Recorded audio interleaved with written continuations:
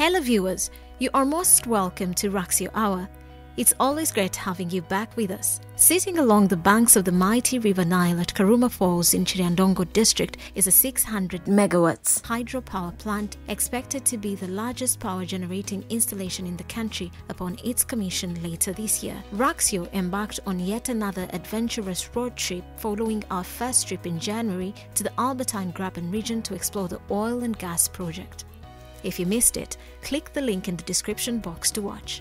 The Raxio team in Uganda was privileged to visit the 600 megawatts Karoma Hydro Power Project in Kiryandongo district, operated by the Uganda Electricity Generation Company Limited (UEGCL), to learn more about the source of Raxio's power.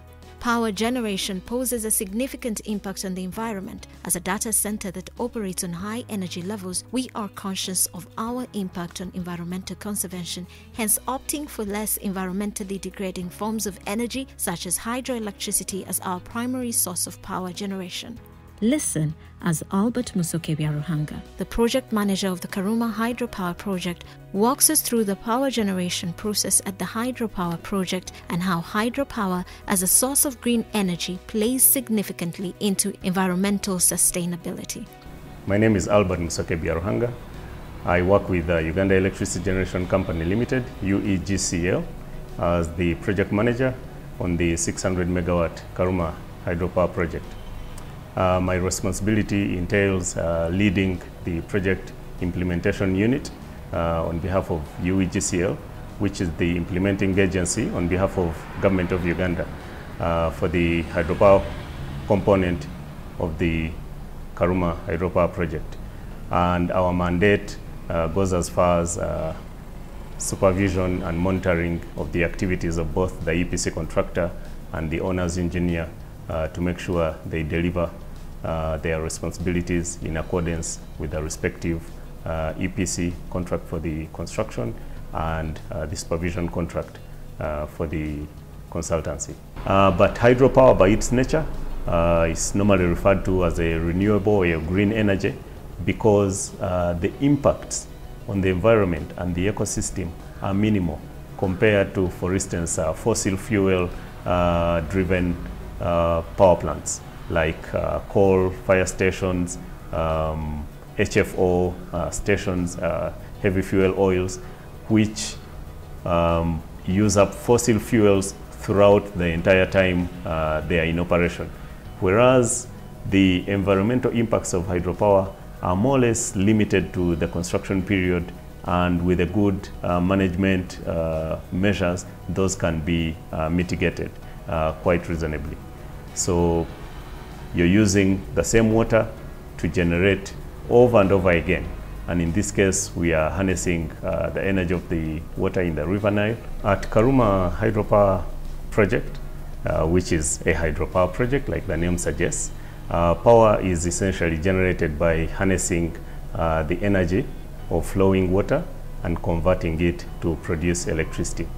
Water, when it's stored, we have a dam, which is a structure that helps us retain water to form a reservoir. In that state, water has what you call potential energy. Then this potential energy is converted by allowing water to flow through what we call a penstock or a pressure shaft. The potential energy is converted to kinetic energy, which is the energy of water flowing or in a flowing state. The water flows to what we call a turbine. The turbine is driven by the water, and now the kinetic energy of the water is converted to mechanical energy. Then the turbine is attached to a generator which has two main parts, the stator and the rotor. So the mechanical energy from the turbine is converted to electrical energy by the generator through an electromagnetic conversion process.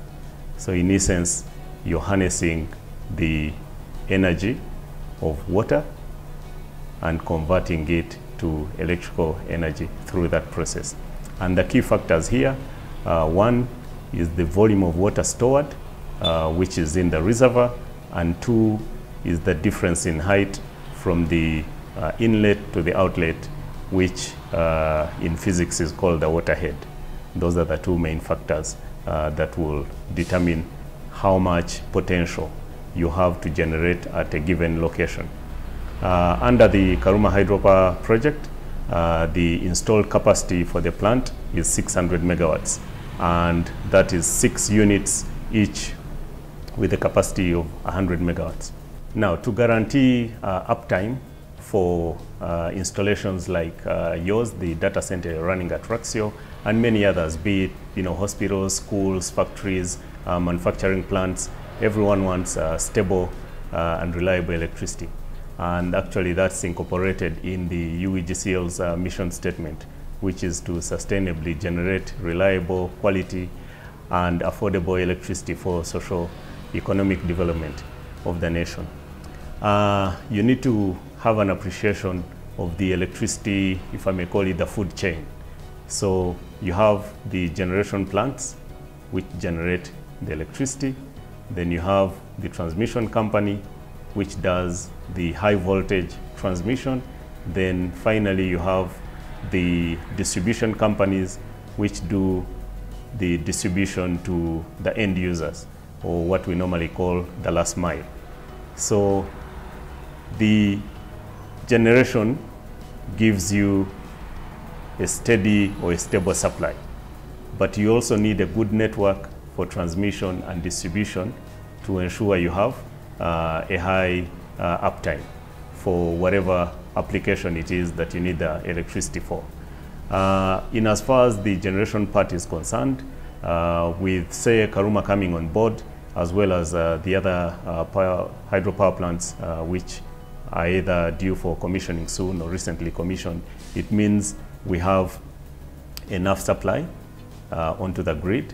So that means we've moved away from the days where we had load shedding, where you have only a limited amount of electricity being generated and you have to apportion it to the various competing end users. So once you have a stable supply, and ideally for hydropower, the supply must stay ahead of the demand. For large public projects like Karuma, you're looking at a minimum of 5 years, 6, 7 for construction alone. But the project development process can take even over 10 years. So you cannot simply wake up and you have 600 megawatts or 200 megawatts on the grid. It takes time. So you need to ensure the supply side stays ahead of the demand, so that as the demand grows, the country is planning for new developments to increase that supply. In the event that there is a drop in supply, it could be a result of an outage, and there are two main types of outages. One is what we call the planned outage, where on this date in a given month for maybe 5 days or 2 weeks, depending on the volume of operation and maintenance related activities to be performed. You can plan and for a week or 2 weeks we are going to shut down either the entire plant, which is very rare, but normally you shut down a unit or two, do some works, then they come back online. The other type is a forced outage. You're aware of times we have national blackouts. Maybe there's a problem on the grid, or it has happened at source, at the power plant itself. That's what we call a forced outage. So they are the two types. In terms of how do you ensure minimal disruption, again, it goes back to how much supply capacity is there on the grid system. So with the plant with sufficient capacity like Karuma coming on board, that means there is sufficient supply. So if something goes wrong at any generating plant, we describe the load in three main categories. We have the base load, then we have what we call the peak and shoulder load, then there is also what we call the reserve capacity.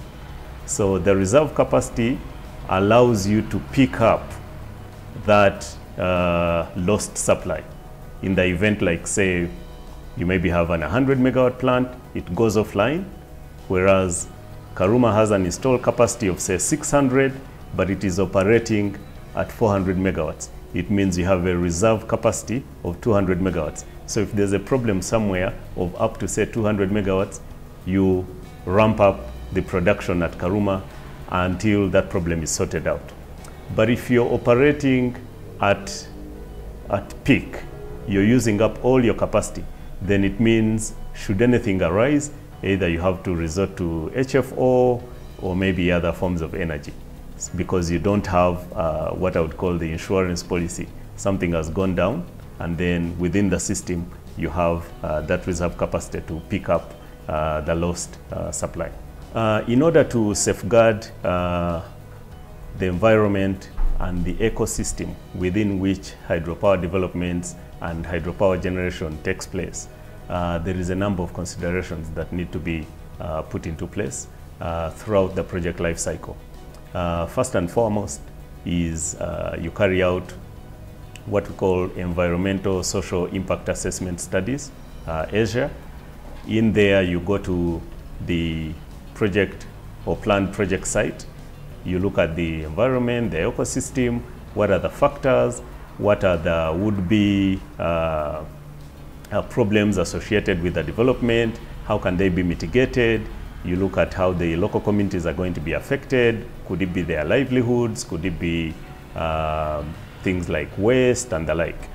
Then you draw up a plan where basically it's a risk management kind of activity.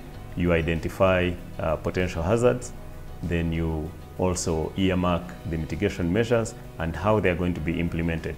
So that is all captured in the environmental and social impact assessment study, which is part of the feasibility studies for any hydropower development. Then during, at the start of the construction, you carry out a baseline study.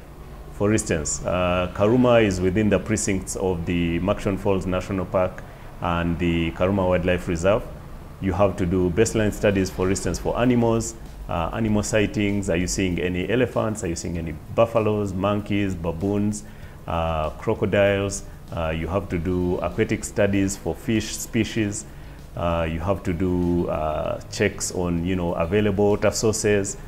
Carry out water quality tests in case, for instance, people are using boreholes. Will they be contaminated, or maybe will they run dry? Then you have what we call a baseline.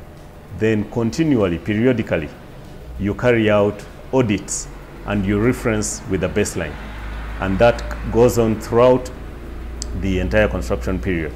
So that system is in place at Karuma, and there is an oversight committee. We call it a multi-sectoral committee involving regulatory and other government agencies like the Uganda Wildlife Authority, the National Environment Management Authority, the Department for Occupational Health and Safety, Department for Water Resources Management, and many others. Raxio Data Center would like to appreciate the team at Uganda Electricity Generation Company Limited for an opportunity such as this. Thank you for tuning in to Raxio Hour. Have a lovely weekend.